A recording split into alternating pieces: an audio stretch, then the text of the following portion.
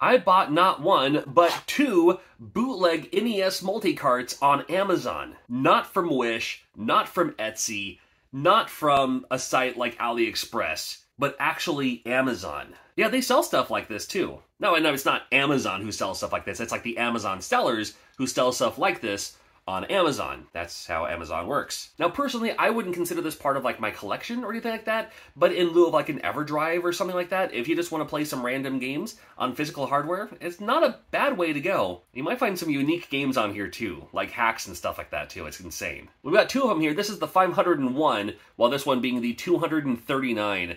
Sometimes this might be more like early Famicom games and stuff like that, early NES games, black box type titles, and then this one might be like good stuff. Well, I guess we'll find out. Starting with the 501. I'm going to see the 501 first. And we're not going to go through every single game. But right off the bat, got Ninja Turtles 1, 2, 3, and 4. I'm guessing 4 is Tournament Fighters. Yeah, hit start. It could be a hack of a game, too. They do that a lot, too, where they'll do like a graphic hack. Oh, no. Oh, there you go. See? Teenage Mutant Ninja Turtles Tournament Fighters. Very cool. All right. I'll just reset it. Then we have things like Contra 1, 2, and then 3, 6, 7. So Contra 3 is probably Contra Force. Contra Force. Okay, that's the non-Contra game. In Japan, it was not even a Contra game. They called it Contra when it came out in America. Contra 6 is this might be that Contra Spirits, like. Oh no. Play as Guile and Ryu. What? Wait a minute. Is this a hack of Contra? It's Contra Force. But yeah, it's Contra Force, but it's the graphics of Contra. Alright, I'm good. And then there's Contra 7. And I'm wondering if this is the one. No, this is something different. Super Contra 7. I have seen this one before. It's definitely a, well, you'll see. Yeah. It's like, it's honestly not super terrible. It's just not official.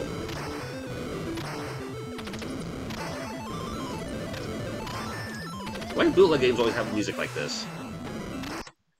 Okay. And then there's Contra 8.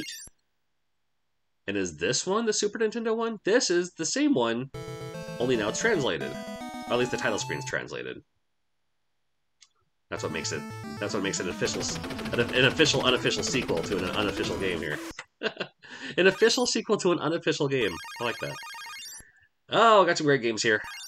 Kage. That's probably Legend of Kage. Then we have Tiny Toons 1, 2, and 3.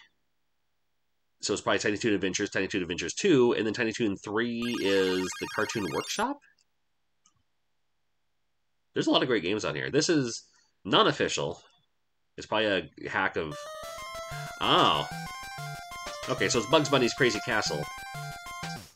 But you probably play as... No. No, it's literally Bugs Bunny's Crazy Castle with a slightly altered title screen. Although I do like Bugs Bunny's Crazy Castle. That's not bad. Ninja Gaiden with an M? Okay. RoboCop 1, 2, 3, and 4. They always had a fourth one for random reasons. What's RoboCop 4? That looks kind of cool, to be honest with you. Is it RoboCop versus Predator or something? RoboCop versus Terminator? A what production? Okay, so they removed the...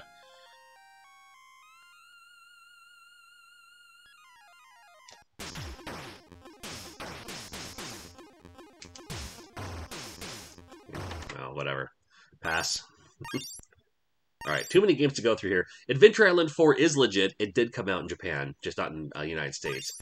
And then Chip 'n Dale 3, I gotta show you this if you haven't seen this before. There's Chip 'n Dale's Rescue Rangers 1 and 2.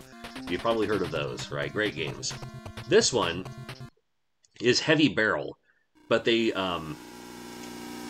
altered the graphics, so it's Heavy Barrel, but you play as a chipmunk. Has nothing to do with anything. But it's just, like, out of all things you could do, or all things you could edit, You gotta do that one, right? Alrighty, righty. Let's just kind of keep going here. So there's actually some decent games on here, and then we start getting into the hot blood. It's interesting. Street Fighter 2010. See, there's Kickmaster, Mighty Final Fight. I trust they work just fine. Three Eyes Boy, that's an import. Kyoku Tiger. Yeah, Power Rangers. Yeah, there's a, I can show you. It's like whatever the Japanese, well, I mean, that might tell you something. Yeah, like whatever inspired the Power Rangers from Japan. Like the original source.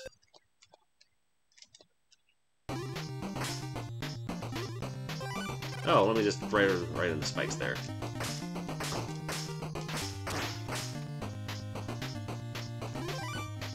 Ah, no! Oh.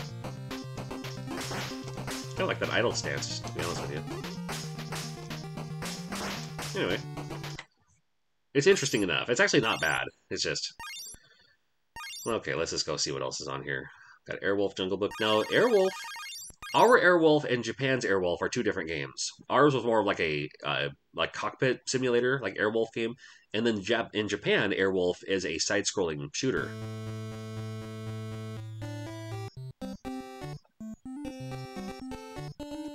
And this is the Japanese version, obviously.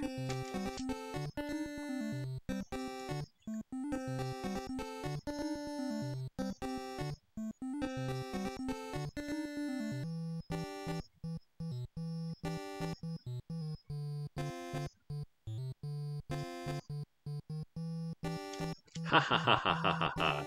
That's what that says. I may have added one extra ha in there, though.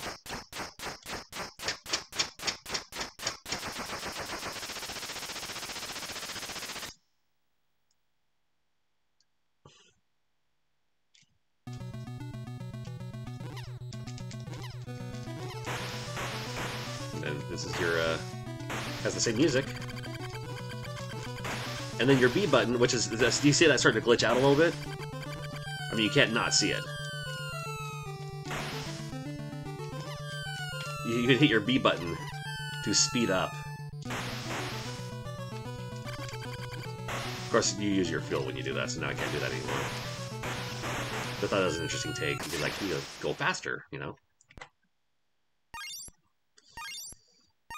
So with 500 games, there's got to be a point where the games start looping. And that hasn't happened yet.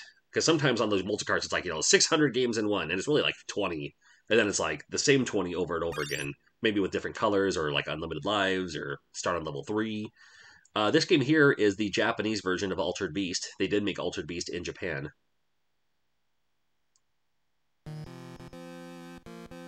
And it is, yeah. The Genesis version, it isn't. However, this did exist.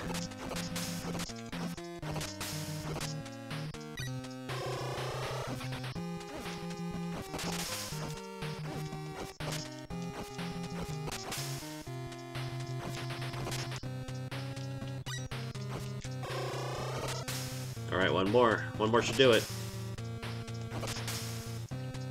And they even added a couple of extra levels in the Japanese version, too. Like, there's a level that you turn into, like, a shark.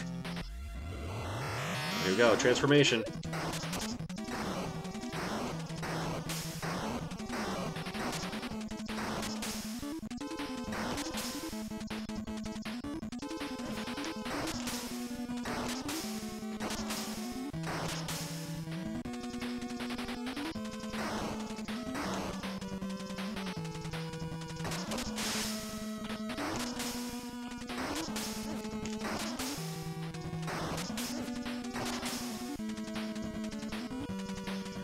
Alright, let's see this mega transformation here. Same sound. Oh, and then we got the huge screen here. Okay. Hey, I'm facing the wrong way. Here we go. Scale-wise, it's bigger than the usable. Oh no. Anyway, it's interesting that they would do that. So far, they're all unique games, so maybe it is 500 unique games in one. Now we're starting to get into the Famicom game. So they put the good games up front. and then they load and pad the rest of them with your, you know, with like your simple mapper style games here. Nibbles. Okay. So that's how they do it. Okay. All right.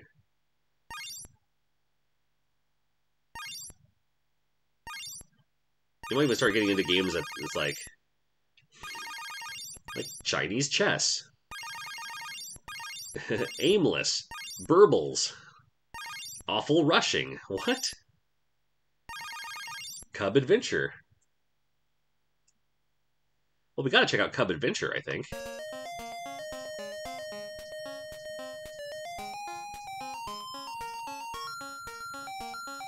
So that's me up there, and I gotta get all the hearts, I'm guessing.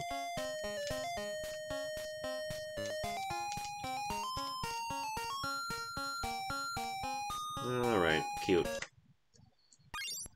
Oh, you gotta go all the way back through the things.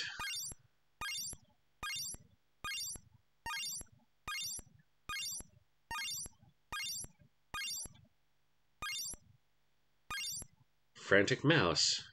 Gate. Of course. So the rest of the games on this list, out of the 500, the first few, not bad, right? Pretty good. And then it just pads the rest of it with just these random, you know, and there's some decent games, like, you know, Tiger Heli, and there's, you know, some other stuff. Back to the Future, I'm sure is, well, I didn't say they were good, I just said they were loaded up here. Yeah. Transforms. Is this Transformers? Is this the Headmasters? Yeah. Not Headmasters, that's the Famicom Disk System. This is where we play as Ultra Magnus. It's a one-hit kill on this game, too, so it's, like, super hard. Oh, see? Told you. You can't transform, though. Figure out how. Down and jump? Down and tack? There it goes. Oh. Well, let's not do that. Can I go back? Okay, I can back up. And that's when you have some other ones, too. Yeah. Alright, I get it. I get it. I get it. Okay, so that's the 501. Let's check out this 239 in one. Let's see if there's anything different on there. Because one thing I didn't notice on the other one is there's no Mega Man games, and then none of the games have battery saves. So this one may be different. This is from Pixel Games, apparently. 239 in one, and we start off on 16, because that's a good place to start. Let's go back. Here's a, you know, balloon fight, bubble bubble, because Castlevania is 1 and 2, not 3 though. 3 is on an interesting mapper, so it probably wouldn't have worked. But we do have Final Fantasy, and that is a battery save game. There's Mega Man 2, Mario Bros. Classic, Mike's Punch-Out. Not Mike. They couldn't get the licensing for Mike Tyson. They had to do Mike's Punch-Out on that one. Again, Star Tropics. That's a battery save game. And I like it. It gives you a little thing. Because the index, you can also go back. And then, oh, I see. And then, like, you just cycle through the letters, not through the, you know, pages. Well, I guess the pages are kind of like letters, but it just goes straight to, you know, here's all the I games, here's all the J games. Show me the Mega Man games. M. Okay, so, hit A for index. Nope. B to back. Nope. Start. A. Oh, there it goes. Oh, I was hitting the wrong button. Sorry. Okay, so now that I'm here, now I can cycle through. That's where you can find Mario's Time Machine. Mario's Missing. And then here we go. Mega Man 2 was earlier in the list. They put, again, I think they put like the most classic games first. And then there's, oh, and also we have Mega Man 1, 3, 4, 5, and 6. And Mortal Kombat 2, of course we do. Oh, wrong one, wrong one. Hold on.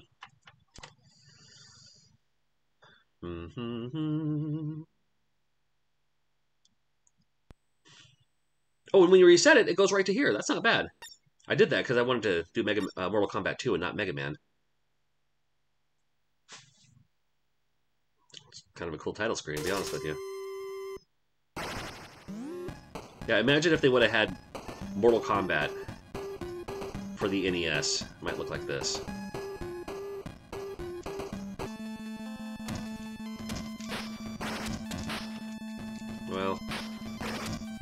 I'm reserving all judgment until I can actually do a move here.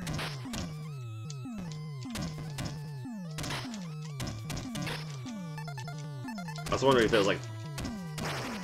I think it's just hard attack and weak attack, and whether it's a punch or a kick depends on where they are. God. Nothing. Alright. But the good news is, if you reset it, you go straight back to that menu. It should. Maybe. Ah, it does. Very cool. Alright. Well, let's check out. Let's see what else there is on here. There's a RoboCop versus Terminator. That was a prototype, or that was a an unreleased game there. Interesting to see that on the list. Here's a game called Stead. 192 Stead.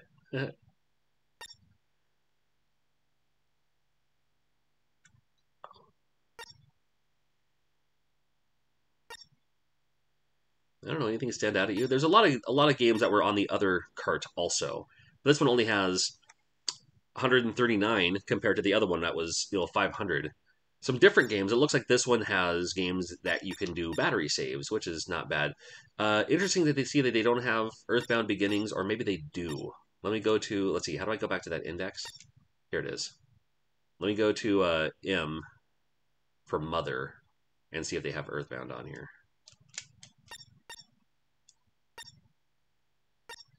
They do not. Okay. Unless it's actually under Earthbound and not Mother.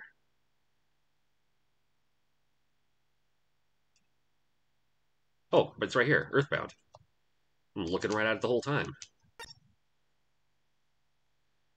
So here's the NES version. This is, sometimes they call it Earthbound Beginnings. It's on the Switch online service now. But this is where it all started.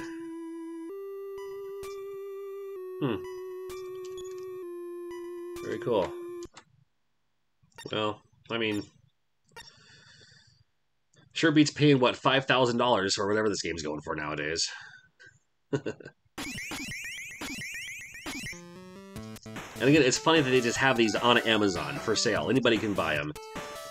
I like carts like this. I don't consider them part of my collection or anything like that. However, in lieu of giving an EverDrive or not wanting to pay the resellers the high price, you know, you can just rock one of these, and it's not bad. I got the link in the description below. This one is glitched. You can see the screen on top there. That's not part of it. So, I mean, they're definitely not going to be perfect every time. But, you know, if you can get past some of these things, I mean, like, there's no controller lag or anything like that, so, you know, whatever you're thinking.